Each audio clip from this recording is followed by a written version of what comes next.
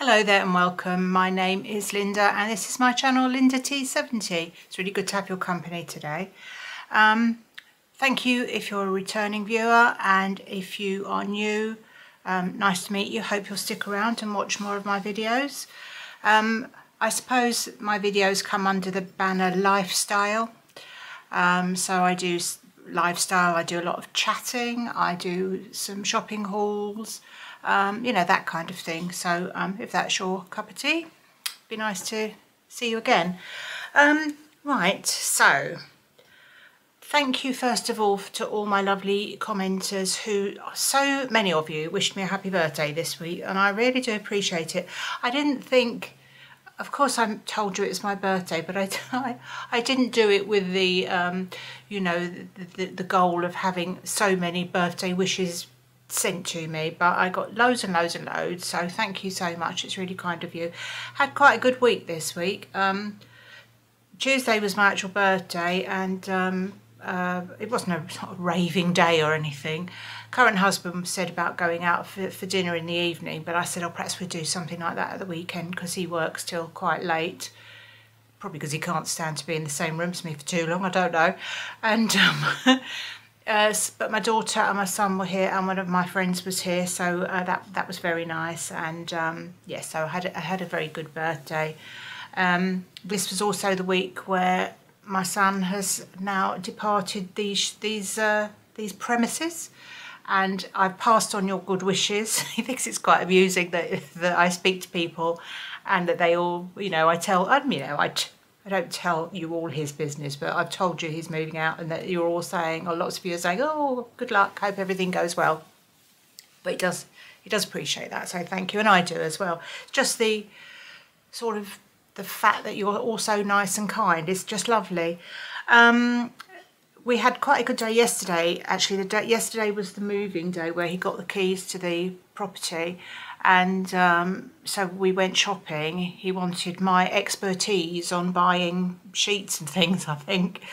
But it's funny because we went to Dunelm. I mean, if you've been watching my recent videos, you'll know that I've been in Dunelm so much lately for various projects I've been doing that they're probably going to name one of their sets of crockery after me or something. But he managed to get everything he got, and he said, you know, actually I'm quite enjoying this, because he's never done anything like that before. He's been, you know, he's a grown-up and he's lived in houses with stuff, but I think he's probably, you know, his wife would have bought all that sort of thing.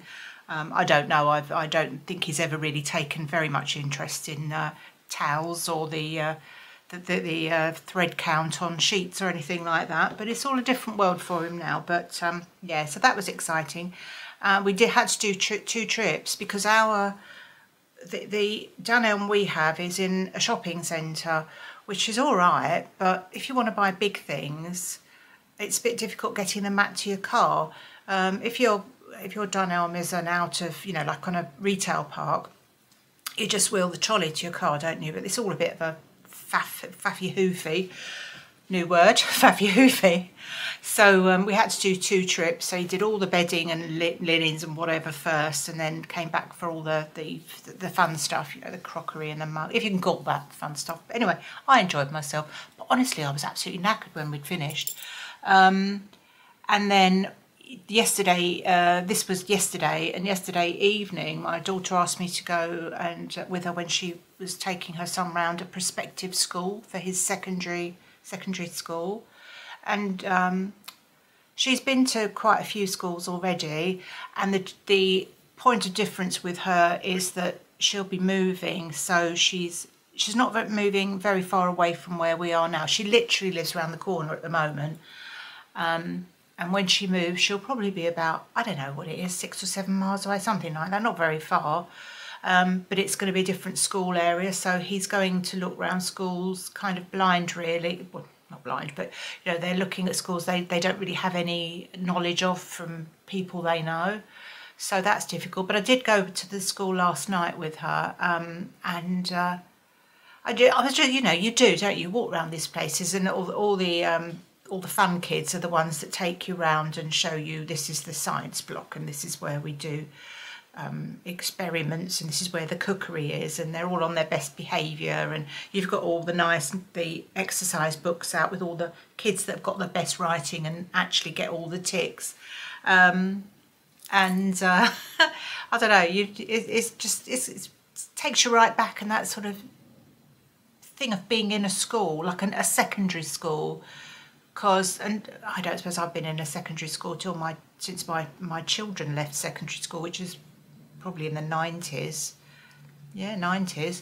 But anyway, we had a good look round that, and they also put on experiments, like the physics teacher showed us, well, actually, fun fact for you all, perhaps me and my daughter were the only people that didn't know this, but they were doing something which was making an explosion.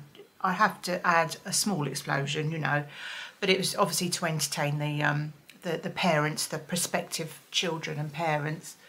And he said, have you all got this in your cupboards at home? And brought out a packet of icing sugar. Now, I'm not sure what people in other countries call icing sugar, but it's the stuff that, it's like a powder, and you make icing with it. Butter icing and things. So if you might call it something different, I don't know. And he said, have you ever noticed on the back of it there's a sign that says explosives? And of course I will, no. And he literally set fire to a little cup of icing sugar under proper safety circumstances. I'm not, you know, we didn't have our eyebrows singed or anything. But honest to God, well, I wouldn't say it exploded, but it made a noise, and the flames, I thought, my God, I'm looking at icing sugar in a new light. So if ever you're lighting a match near your packet of icing sugar, just don't do it. It's dangerous. But that was interesting. I thought every day's a school day, isn't it? But yeah, so that was quite interesting. But I tell you, by the end of that, I was absolutely knackered, and my hip and back was aching. Which brings me on to what I thought I'd talk about today, other than that old stuff that I've just given you. I thought I'd do like a sort of a health video, because it's all in my mind at the moment, because there's various things going on with people I know, or people I've been talking to with you know, some people got health issues, and basically when you get to my age, which is now I'm 71, you know, you get all sorts of things, so you wear and tear, and you know, this aches or that hurts a bit, or you might get a bit of arthritis or something, and this stuff all sort of sneaks up on you. But I thought I'd just tell you a couple of little stories about my health history.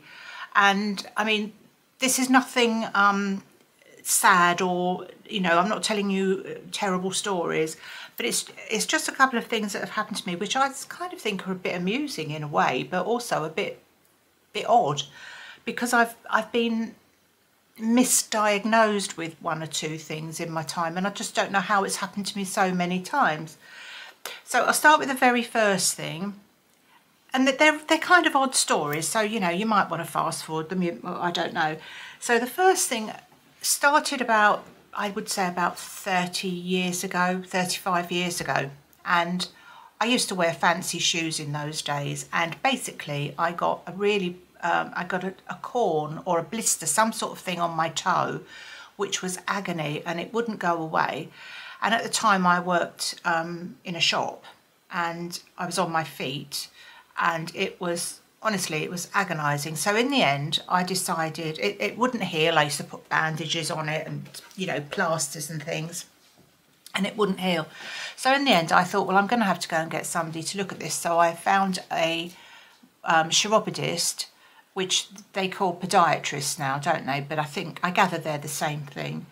And and she was quite well reviewed and everything. So people, you know, thought she was good at what she did. So I went to her, and anyway, she's messed about with my toe, and basically she did cause it to heal. So I can't remember what she did with it, but, you know, she must have cleaned it out and done whatever people do to people's corns or blisters or whatever they are.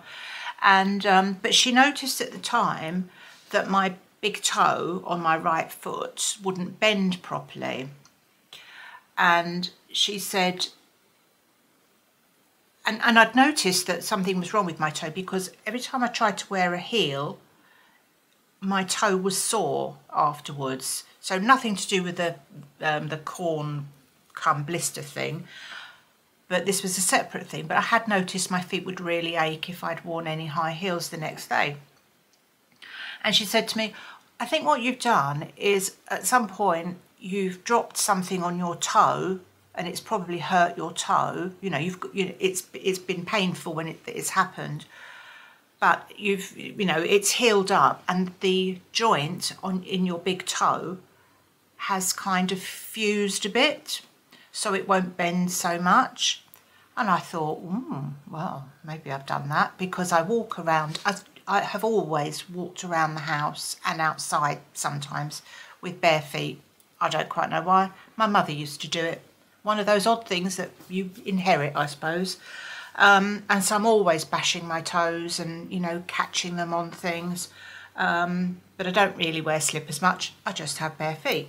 And so I thought, well, that I can understand that might happen. Anyway, so my toe got better, didn't really give it much thought until probably about 35 years later, when I started getting pain in the top of my leg and down my leg, but like a sort of a real ache, not like shooting pains or anything. And what I genuinely thought had happened was that I had been, over these intervening years, because my toe wasn't bending properly, my gait wasn't right. So when my toe, you sort of walk like this, and I think I was kind of walking a bit more like that. So to me, it made sense that it would affect, over time, affect my joints, especially when you get older and people get all sorts of other, your bones aren't so great and your joints aren't so great anyway. So I put up with this for ages and ages and ages, and it got worse and worse and worse, this pain. And I thought, I think what I need to do is to go to like a physio person and get them to correct how I'm walking, or maybe I need an insole or something like that. So I eventually, it was something I just didn't get around to for ages, but I did eventually. And I went to see this, I went to I'm paid for the treatment, because you don't really get this sort of treatment on the National Health Service. And this lady examined me and she said, you need your hip replaced. And I thought, I said, well, I thought it was just a question of me, having some sort of correction on the way I walk. She said, no, you've got osteoarthritis. No, is it osteoarthritis or the other one? It's not the one where you've got crumbly bones. It's just arthritis in your hip.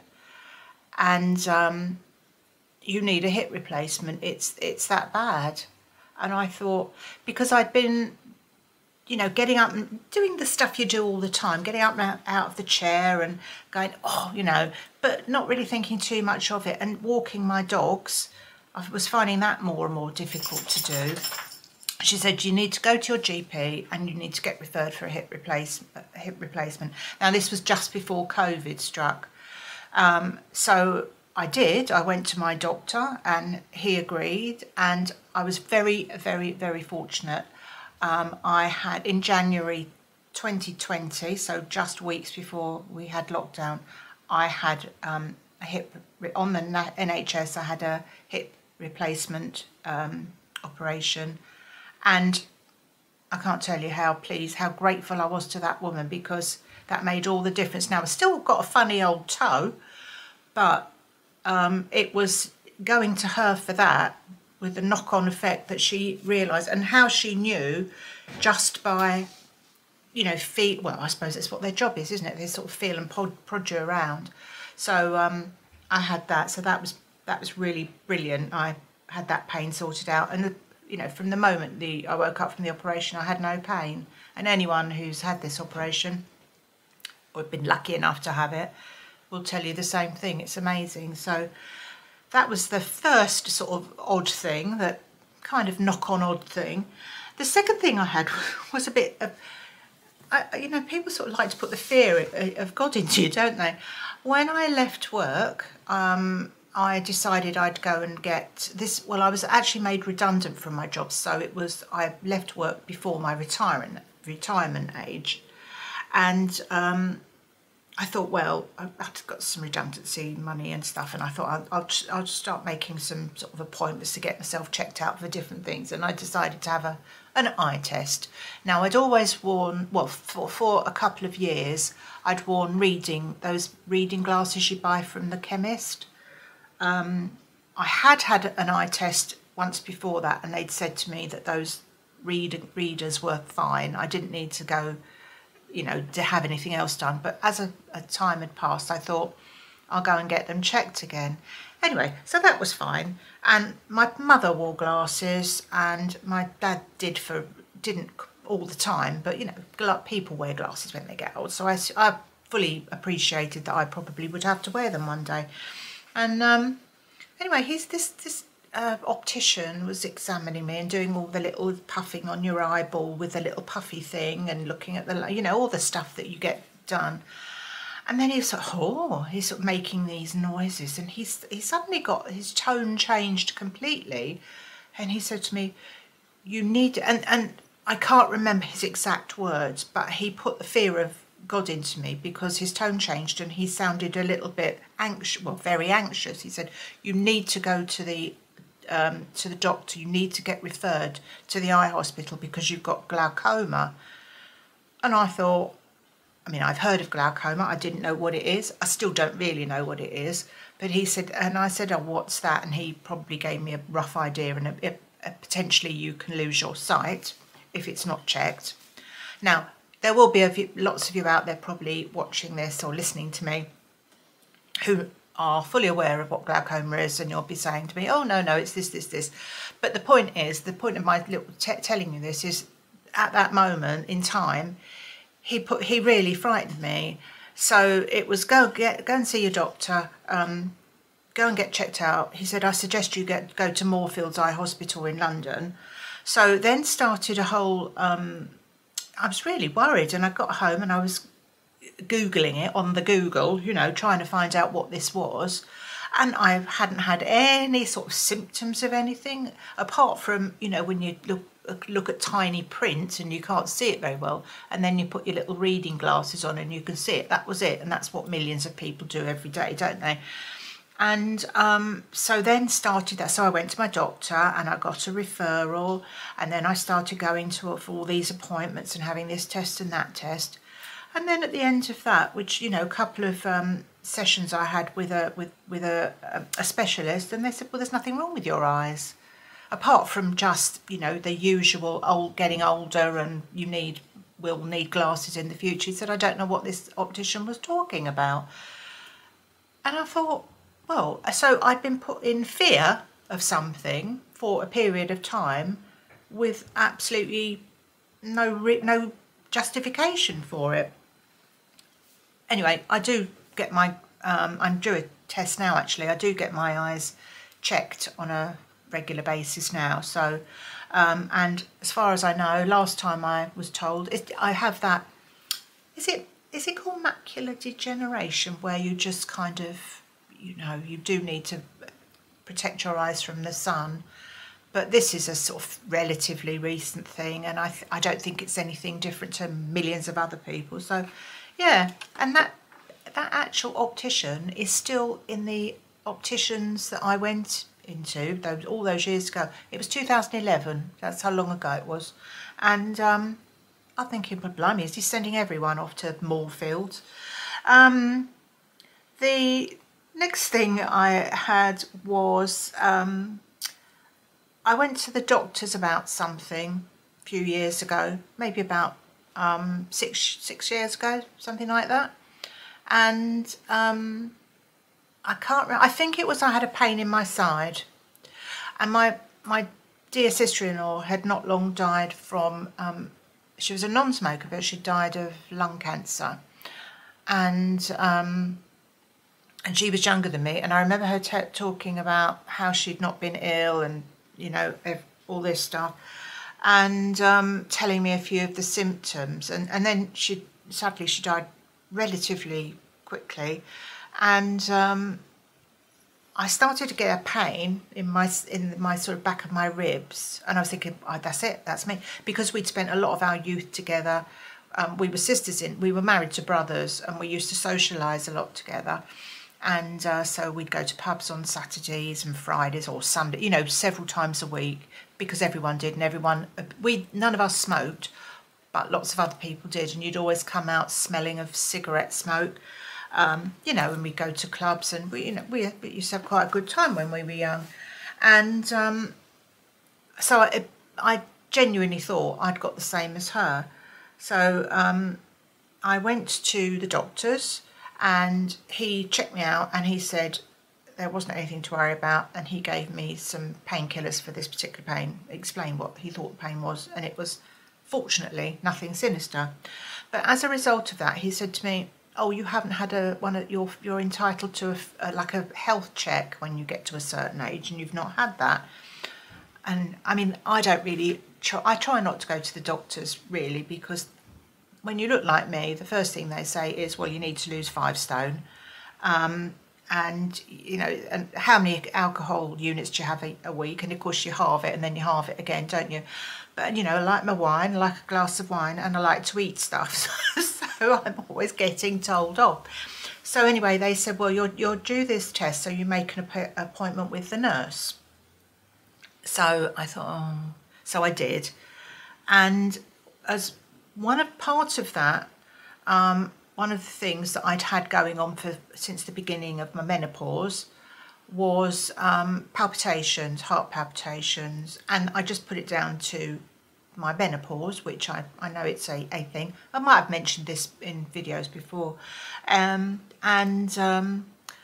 but they seemed a little bit, but I suppose because I was that much older, they just seemed to sort of think, oh well, perhaps we'll give you an ECG while we're doing this check. So that's what happened. So the nurse, she gave me this check. She told me I was too fat, and you feel like saying, yeah, I know, you're not telling me anything I don't know here. But anyway, and then she did the ECG. So, you know, if most of you probably had something similar, they stick these things on you. And she looked at the readout, and you try and look at their face, don't you, and see if they're going, oh, this looks good, or like that. And she was kind of in between, really. And she said to me, okay, well, what I need to do is I need to show this to one of the doctors, and would you go and sit and wait in reception? And I thought, that's a bit odd.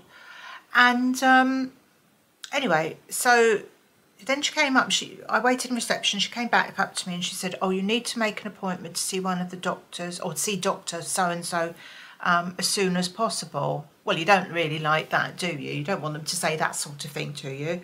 So I did, and when I went to see the doctor, he did another ECG, and no, I'm lying. He didn't do an ECG, but he looked at me at this result, you know, the readout thing, which was on a computer screen by then, and he was looking at all this, and he says, yes, it looks like you've had a heart attack. And I'm thinking, I don't remember having a heart attack.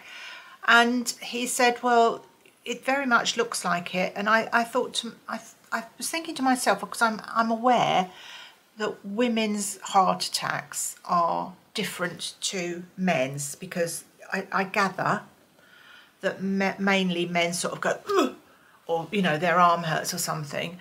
But I think you have different symptoms, but I don't know what those, I didn't know what those symptoms were.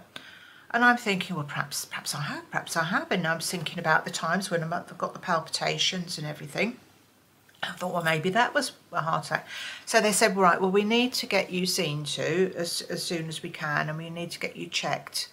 So I don't know if it's quite the same now. I think it probably is, but they sent the doctor sent me a letter with a choice of hospitals to go to have further checks on this potential heart attack. And of course, all this time, I'm absolutely beside myself. it was far worse than being told you might be going blind, or that you've got a funny toe. It was because you think, well, you know, if your heart goes, haven't got any choice, have you? That's it. So anyway, so I got the letter, and it gave me all these choices of hospitals near me, and one of them was Harefield Hospital, which is a heart, I don't know what you call it. It's known for its heart surgery. They've done transplants there. People, I know, you know, my ex-father-in-law had bypass surgery there years ago, and it's only, I don't know, a few miles from me, 5 or 6, 7 miles, something like that, from where I live. So I put that down because I thought if anyone's going to know about hearts, it's going to be Harefield Hospital. Probably a lot of you would have heard of Harefield. I don't know whether it's still got the reputation it did, but it's, you know, it's always had a good reputation. Luckily I got my appointment there and didn't have to wait very long.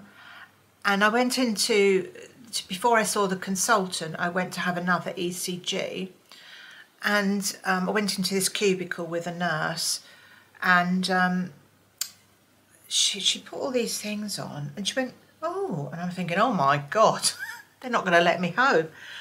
And she said, why are you here?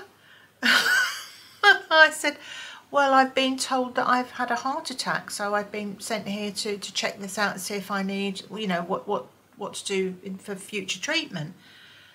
And she said, well, it doesn't look to me like you've ever had a heart attack. So that kind of heartened me, heartened, no pun intended, that heartened me a bit. So then I went off to queue up to see the consultant, and with my little bit of readout, which he would have already had some on his screen when I got to him. And he looked at this, and he was a professor something or other. And as I say, I'm at one of the world's, probably the world's leading heart hospitals. And he said, I don't know quite why you've been sent here. I can't see anything wrong with your readout. You haven't had a heart attack. I can't see anything that would indicate that. And he said, I think what's happened is when you were given your ECG by the nurse in the doctor's surgery. Now, bearing in mind, I'm not dissing surgery nurses, because of course they do a fantastic job, but I don't know how many of these things are sort of, you know, maybe they're given too many things to do and don't specialise enough in everything, and that's not their fault, because we know what the health service is like and what strains and constraints they're under. But he said, I think what she's done is she's stuck the little things, the sticky things, in the wrong place on you. I'm thinking, blimey. Anyway, so he said, I'm completely happy that you have not got a problem with your heart, and the palpitations thing is just a wear and tear thing, and you can have a medication if it bothers you. You can have medication to settle that down. You know, you can think about that. You don't have to have that. So honest to God, I was so pleased, because you know, I was almost writing my will and telling my children I loved them, you know, for the last time. So yeah, so sorry, I'm losing my thread a bit here. So yes, after that, I got a letter from the hospital confirming all that, which you get a copy and your doctor gets a copy. And they said, in this, the consultant wrote to the GP, if you would like to have, oh no, that was a separate thing. So he said about, you know, I don't see anything wrong with this. If she wants to take a course of beta blockers, a low dose of beta blockers, she can do, but I'm quite happy to discharge her. As a follow-up thing though, my doctor suggested I had I can't remember whether this came before that or after it. I think after it, I bought one of those monitors for 24 hours. So I was looked after well. I'm not complaining about that. Just this bloody nurse at the doctor's surgery gave me the put the, oh, well, like I say, the fright of my life. So I did wear a heart monitor for 24 hours, and they said, you know, nothing other than if I wanted to take beta blockers, I can, but that was fine. So that's what I do now. I just take a course. I take 2 beta blockers a day. I gather they're a low dose, and I've sort of missed taking them for every now and again, and you know, I've not had any adverse effects, but I do try and remember to take them on a daily basis. So yeah, so that was me not having a heart attack. Oh, and the last thing to tell you, I don't know if this is going on for hours, this video. They usually do, don't they? But I've never really suffered with too much tummy pain or anything other than, like, you know, usual period pains and all that. But since this heart thing, so, you know, we're probably talking, I think it was when COVID was, yeah, it must have been about 2021, 2022. I got a really bad tummy pain, and I couldn't work out what it was because I'd never had anything like it before. And it got so bad, one morning I woke up with it, and it was so bad I really got panicked, and I rang 111. Is it 111? And so the person I spoke to, I tried to cut this story fairly short, said they'd ring my GP and get my surgery and get a GP that works there to ring me as a priority first thing that morning when the surgery opened, so which they did. So they got me to come into the surgery and poked around with my tummy, and they said, right, we'll do a blood test. I can't find anything too wrong with you, but we'll do a blood test. And yet for us, we can't do, the nurses that do the ECGs, badly, don't do blood tests in our surgery. We have to go to our hospital. So I went to the hospital, and I didn't go that day because I'd felt a lot better by then. I didn't really have much pain. I wasn't rolling around on the floor or anything. And so I went the following day and got this blood test. And then that evening, my friend had been round all day, and we'd had lunch together, and I'd had a little bit of a niggle, but nothing bad. And I'd not had anything. I'd not had an upset tummy or any other symptoms of anything. And I'd never had this before. Sorry, I've got an itchy nose. They're awful. I got a phone call from the surgery about 6 o'clock when my friend had just gone, and I'd missed the call. And the message said, can you ring the surgery as a matter of urgency? If not, you need to go to A&E. And I thought, oh, blimey, what's going on now? So I managed to get a hold of the doctor. I rang and she didn't answer, and then I did get a hold of her again. And she said to me that there'd been some sort of thing on my blood test, which they were a bit concerned about, but they won't tell you anything. They don't tell you anything much at all. So current husband dropped me off at the hospital, and this was, as I say, sort of during the throes of COVID, so he wasn't allowed to stay with me or anything. So you're sat there in the hospital waiting. You don't know what's wrong or anything, and you're frightened. And basically eventually I got seen. UK NHS hospitals are rammed to the rafters all the time. We're lucky we get, you know, we don't pay for our health service, but you know, it does have its restrictions. I eventually got examined by somebody, and then I got sent somewhere else, and then I went for a scan. They gave me a scan, and I was there into the wee small hours, put in this ward completely on my own, which was like a sort of a holding place, I think, for people. They weren't sure what to do with them or which department to send them to. And then somebody came in to me very late at night and said, okay, we've got the result of your scan, and you've got diverticulitis, which I didn't know what that, I'd heard the word, but I didn't know what that was. And I do now though. And so they said, well, we're going to keep you in overnight and give you antibiotics. So they did that. And then the next day they said to me that I'd be discharged, and I'd Googled it. I'd gone on the Google and had looked to see what that was, and somebody did explain it to me as well. And I thought it's really odd, because I've never had any symptoms, because I gather you can get constipation and upset stomachs and lots of pain and lots of this and that, and I'd not had anything like that apart from that for like 12 hours or something. No, I didn't even have the pain for that. Well, I don't know. It wasn't for very long anyway. So the next day they said they were going to let me go home, which I thought that was great, but I might have to have my camera put up, my nether regions, and that was it. And then I was sitting on my bed, and somebody has to come round and discharge you, and there were these 2 junior doctors that came round, and they went to every bed. I'm sorry.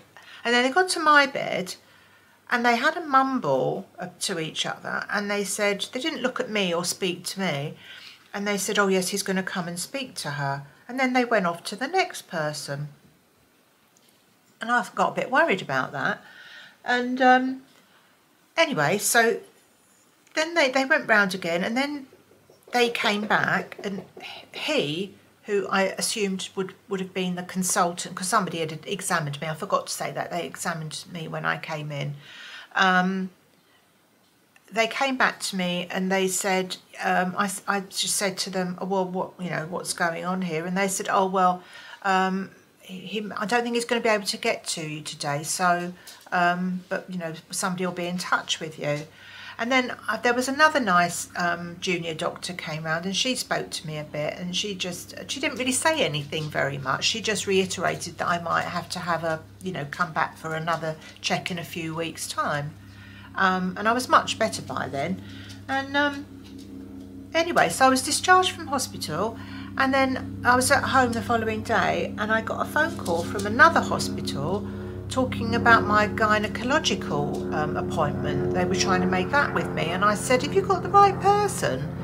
And they sort of gave me my name and date of birth, and was I that person? Yes. Well, yes, you're down here to have a gynecological appointment. And I said, well, this is the first I've heard of it. No one's mentioned anything about that. So then, sorry, this isn't a very short story, is it? So I made an appointment, and I was really confused. So I went to see, again trying to cut some of this story out, I went to see this consultant at a hospital who was a gynecologist, and he was talking to me as though... Sorry, my Dunelm delivery turned up. Yeah, and he was talking to me as though I was some sort of idiot, and I said, look, I don't know what you're talking about. There was his nurse was in the room with us as well, and I kept looking at her. He was just really rude, and I said, do you mind not talking to me as though I'm a 4-year-old? He was just rattling all these things, asking me all these questions, and I was saying, well, I don't know. I don't even know why I'm here. And anyway, I spoke to the nurse afterwards, and she said he's like that with a lot of women. I thought, well, he's in the wrong job then, isn't he? And so after that ensued a series of tests, and what they thought was happening was that in the scan that I'd had, they'd seen a lump, a growth, and they thought that it was cancerous. That nobody ever said any of this to me. And I didn't know that it had happened they'd found it at the hospital, because nobody told me at the hospital. This was all, no one has said there's something shown up, we think we might have to call you back. No one said anything to me. All I thought was about this diverticulitis, which is controlled by antibiotics. So I was in shock with this. So they'd found this growth, and they told me that I had to have my ovaries and my fallopian tubes out, and then they'd see what would happen after that. And I'm in a state of shock about this whole thing, I can't tell you. And then they also found some polyps up the old hoo-ha, and I had to have those removed. If anyone's ever had that done, I've had that done before, but under general anaesthetic. Honestly, the worst pain ever. And these people actually did try and give me some gas and air to remove them, but that was just absolutely hopeless and didn't make any difference at all. Very kind, very nice people they were, but it was just horrible. But that's another thing. So then starts the process of me getting ready for this. They call this operation I'm not sure if I'm saying this the right way around, salpingo-oophorectomy, or the other way around, which is a lovely phrase, isn't it? Sorry if you can hear my washing machine.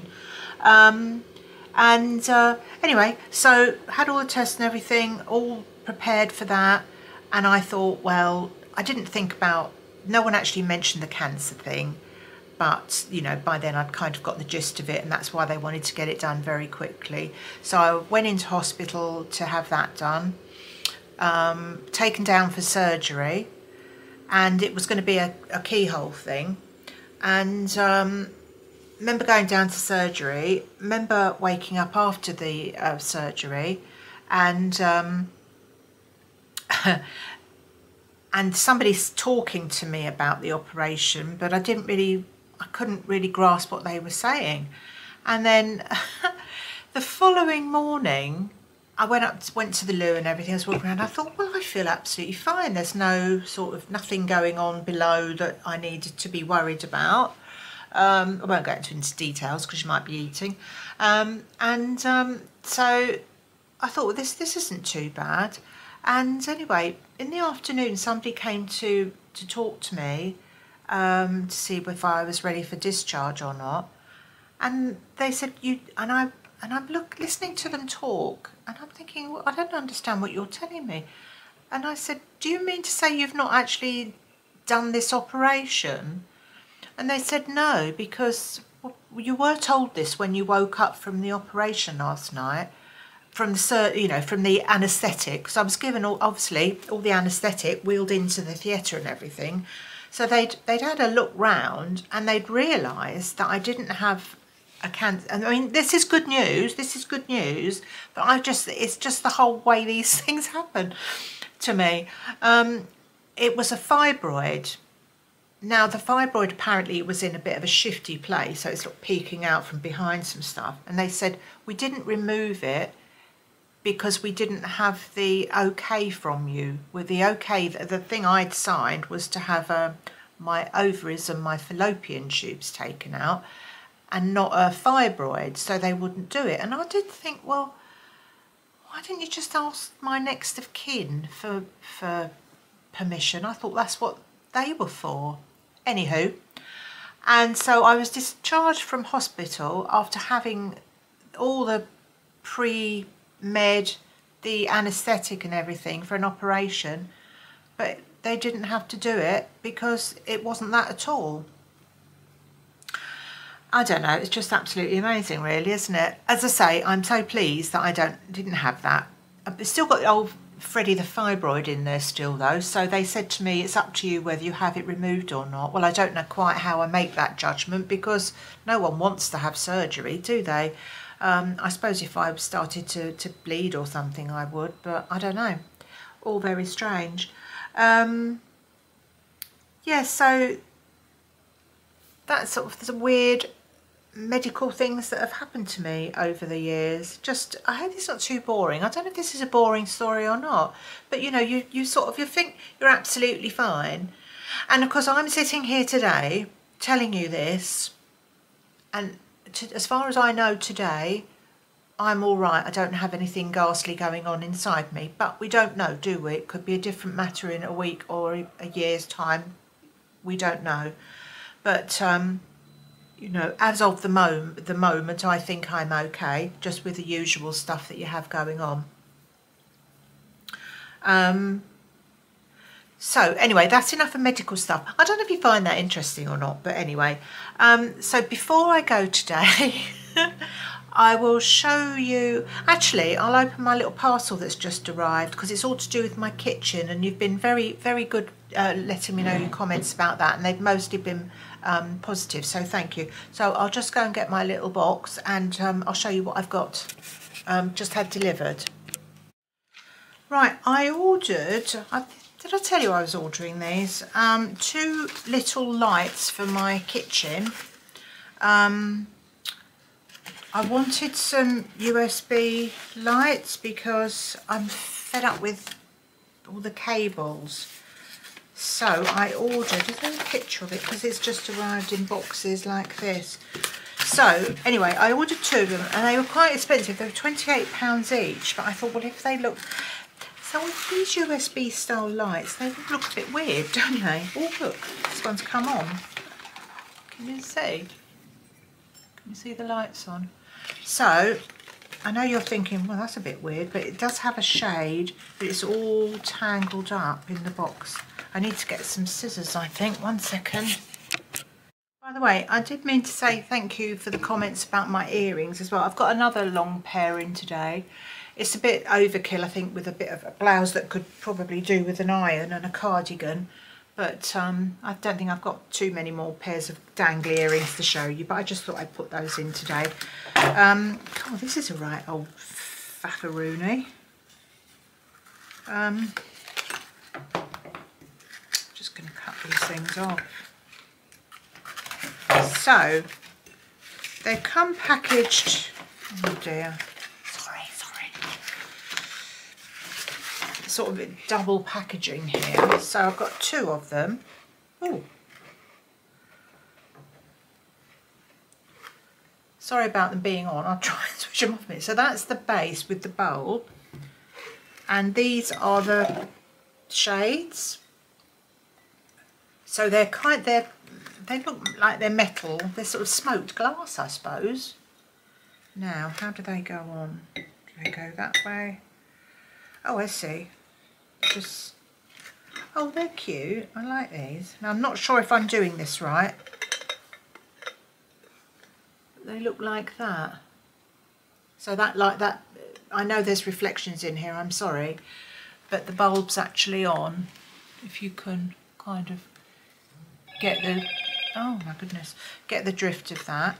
So I'll show you those when they're in situ, if you like. And these are the little charger things. And I gather that they last for 8 hours when you charge them. So, is this a... I don't know, I have to read the instructions. But that's basically what they look like anyway. They look like that. And that, I don't know how bright the light will be, but that's kind of what I wanted. I just want something to sit on the side, because we've got under cupboard lighting, but it's not all that great. So, and I do like to, I usually have just little lamps there on the side. But anyway, I will just go and show you also my 2 chairs. The Noah chairs, they're from Dunelm. Honest to God, Dunelm is my second home at the moment. We bought 2 new swivel chairs, so I'll show you those. And I will say goodbye because I think I've gone on for long enough. I hope you found my video a bit interesting. I really will try and do something a bit more, show you, a bit more haul next time. It's just been a couple of weeks where I've had so much to do. Oh, and the other thing I'll show you next week, if you're interested, well, you can't tell me really, can you? Is now my son's gone and I've got 2 rooms, because my grandchildren would come every 2 weeks, and I suspect that they won't be coming well, they won't, because they'll be with him in his flat when they on his weekends. But I still want to keep my children's room because my granddaughters come and stay sometimes, so I need to do that. But the other room that he's vacated, I'll show you that, because I've had a couple of ideas about what to do with it, but I'm not sure. But it's still got some of his personal stuff in it at the moment, so I won't show it to you today. But anyway, thank you so much for watching this, if you have. Really good to see, have you listening to me. I will see you again next week. It's Friday now, so I'm gonna try and do this, upload this afternoon, because I do like to do a Friday and a Tuesday. So I'll do my best to get that. And we've got a quiz tonight, and I had to do the quiz this week as well, so I've been a bit setting the questions. So you take care. See you very soon. Hang on if you want to see the chairs. If you don't, I can't understand. If you're still watching at all, you might not be. And I will see you very soon. So bye-bye for now. Take care, bye. Can't remember if I showed you my new kettle, which kind of matches the colour scheme. I got this from Next. I think it was about 40 quid or something, but I quite like that. I might have shown it to you before, I can't remember honestly, sorry. Right, so this is the light. Now,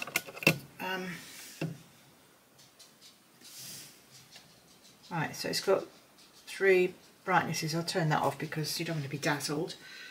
But that's kind of what I wanted. I just wanted something little. They might not sit here, I'm just doing this to show you. So, yeah, don't know what you think about those. I suppose each to their own. But it's quite difficult to find something just to sit there and be fairly unobtrusive. Thanks for watching. I've said all this before, I know, but you take care and I'll see you soon. Bye bye. Honestly, talk about forget your head if it wasn't screwed on. Just to show you these chairs, I didn't, did I? What a fool. These are called Noah and they are £59 each from Dunhill. And we got 2 of them. And they were self-assembly, but they're really easy to assemble. Oh, I can show you my little, one of the things I got for my birthday was this cute little acorn. It's a candle and I probably won't use it, but I love the little autumnal acorn jar it's in. So yeah, so that's what the chairs are like. Sorry, I forgot. You see, whoa, there we go. That's better, isn't it? Right, see you again soon. Bye.